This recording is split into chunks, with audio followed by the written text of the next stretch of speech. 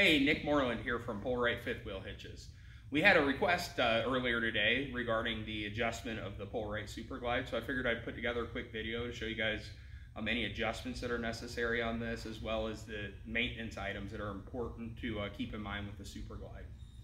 So the first thing that we're going to talk about is the forward stop adjustment. That's one of the more common questions that we get in our tech support department.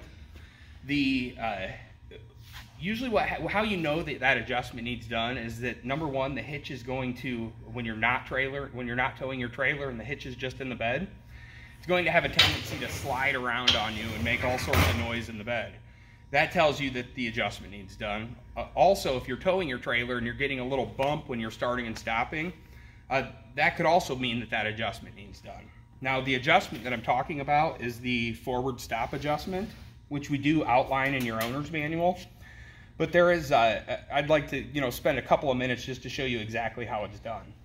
If you can see, this hitch is really easy to move around right now. It should be much more difficult. It should somewhat lock into that forward position. So what I'm going to do is move the hitch outside of the forward position, and we're going to adjust this stop right here. Now if you look, there's a jam nut right there. We're going to use an open end 15/16 wrench. Loosen up the jam nut a little bit.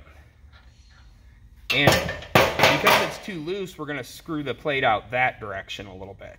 Now I usually go about a half a turn at a time. You can see it's still easy. Now we're starting to get a little resistance. I'm going to put a little bit more.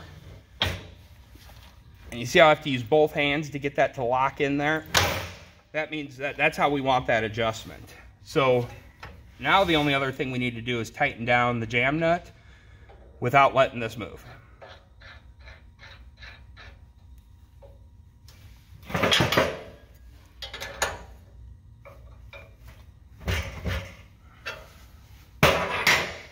And now this hitch is going to lock into that forward position. It's going to be extremely tight. It's not going to want to slide around on you when you're not towing. Now, in addition to that forward stop, some of the maintenance items that are important with the SuperGlide, the most important thing is lubrication. These silver tubes, they need sprayed down with WD-40 every day of travel. And where we want you to spray is on the top surface, on both tubes, and then the sides, the facing surfaces here. Those need to be coated with WD-40 as well, and then shoot a little bit into these plastics that are in the center of the hitch. You can actually see a little vertical crack right there in the middle. We want to shoot the WD-40 in there. That's going to keep everything moving nice and easily. Now, another item that does need done occasionally is greasing of the pivot bolt. This hitch has the ability to rock side to side. Now that rocks back and forth on a main pivot bolt. So we're going to pull that out and lubricate that as well. To do that, we're going to pull these little clevis pins and clips out.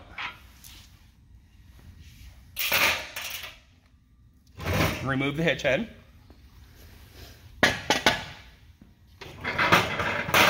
Now we're going to need an 1 1/8" deep well socket. And we're going to remove that nut right there.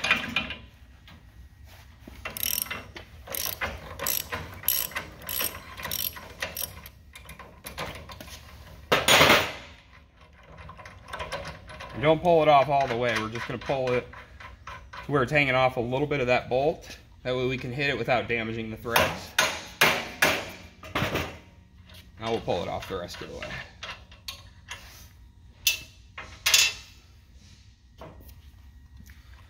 So you can just pretty much push that bolt out the rest of the way.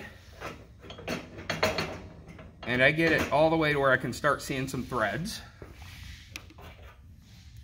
Just your run-of-the-mill bearing grease here.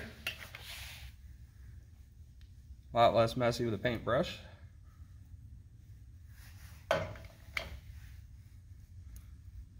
Just going to coat the shoulder of the bolt.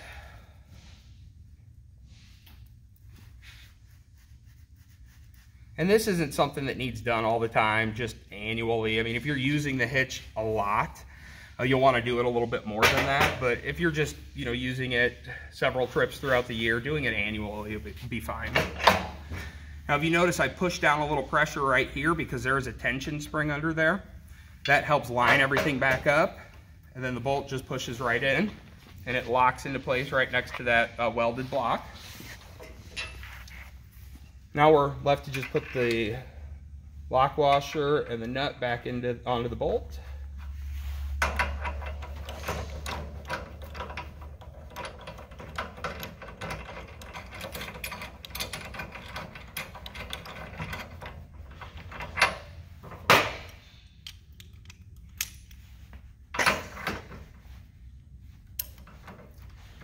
Now when we tighten this, we want to tighten it to where the rocker arm doesn't easily move like that. You should have to put some weight on it to make it rock.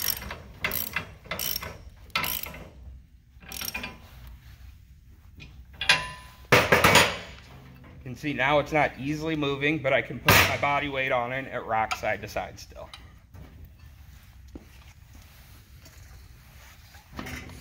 We'll set the hitch plate back on there.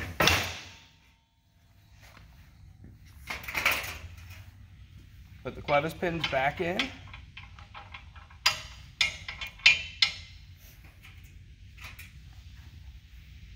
Put your clips on.